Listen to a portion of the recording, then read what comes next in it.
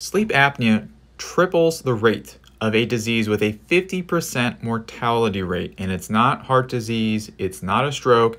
It is something that most doctors are not screening for until it is too late. You see, when you have sleep apnea, it causes a lot of oxidative stress throughout your entire body that disrupts a lot of metabolic processes.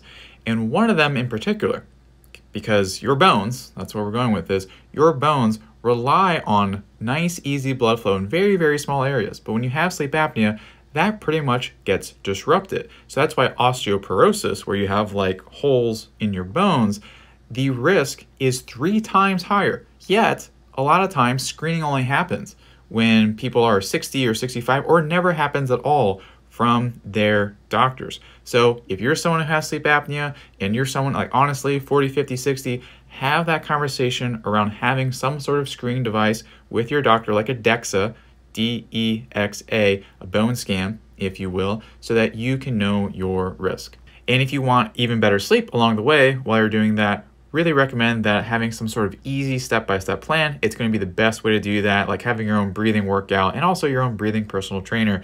That's what you can get. So check it out, apneareset.com/thrive.